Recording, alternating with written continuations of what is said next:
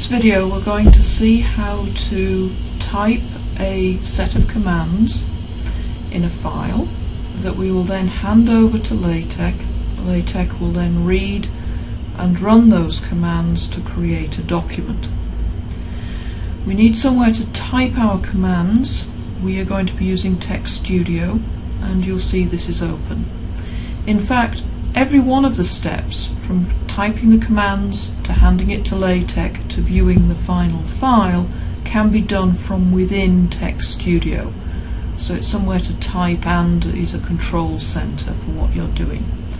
But we need somewhere to type, and at the moment there's lots of white space but nothing we can type on. So we'll go to File and New. That will create a file for us to start typing into. And we start typing at the flashing cursor.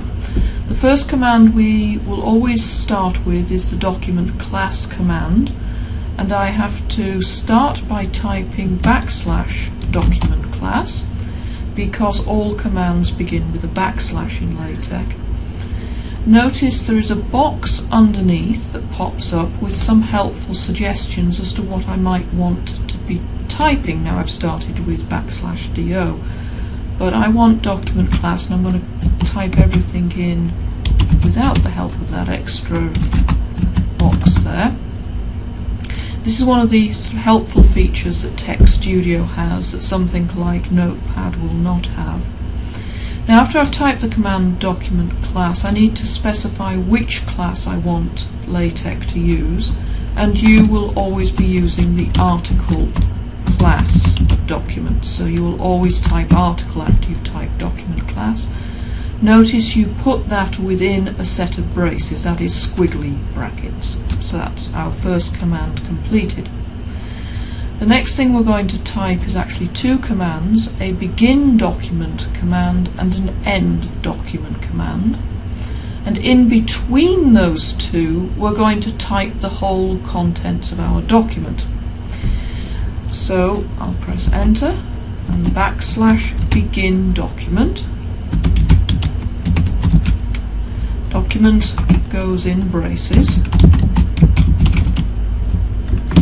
Now I'm going to press enter, and when I have pressed enter, Text Studio is going to do another helpful thing for me. It is going to automatically type the end document statement. Some other text editor like Notepad won't do that for you. You'd have to type it manually. But when I press enter, end document magically appears. And so I'm now ready to actually type the contents that I want to appear in my document.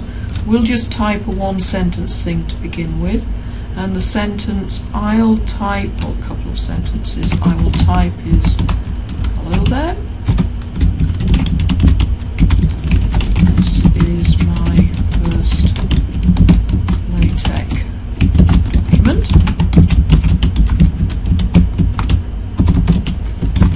It's jolly spiffing.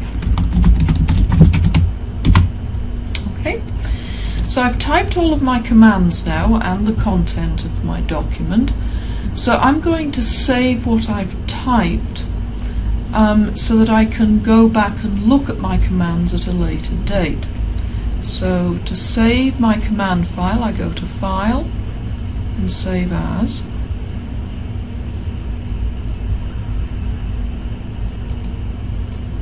And then I'm going to save it in the document folder I've set up for myself. It's in My Documents, and I've created a Tech Demos folder to save all of my tech files in. I'll open that, and now I have to give a name to this file.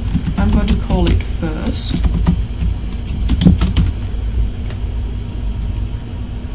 So that has saved my command file, usually referred to as a tech file. And I'm now ready to hand this file over to LaTeX and let LaTeX do its work on this file. I can do that with one of two buttons. I can either click the LaTeX button or the one I'm going to click, which is the PDF LaTeX button. I click the PDF LaTeX button because that will create a PDF file. If I clicked this button, the LaTeX button, it would create a file in the format called DVI. This is an old, obsolete format which we're not going to be using. So we click the PDF LaTeX button, that passes these commands onto LaTeX and instructs LaTeX to execute them. So I've clicked the button and now I wait, and the message underneath tells me that the process has exited normally. This means that LaTeX has done everything it needs to do and there is now a document waiting for me to look at. So I view that document by going to the button up here with the PDF logo on it. I click that and the document I want to see will pop up, and there's my first LaTeX document. If you don't like looking at your documents inside Text Studio's viewer, you can look at it using the Adobe Reader by going to the folder where you saved the file. Notice now there isn't just the first.tex file, this is the file we saved from Text Studio. It's also got all of these other files that LaTeX has created, and one down at the bottom here which Text Studio created. But in among these is the first PDF file, the thing we're really interested in.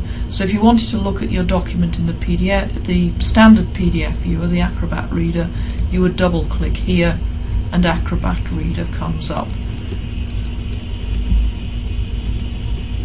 And you can see the document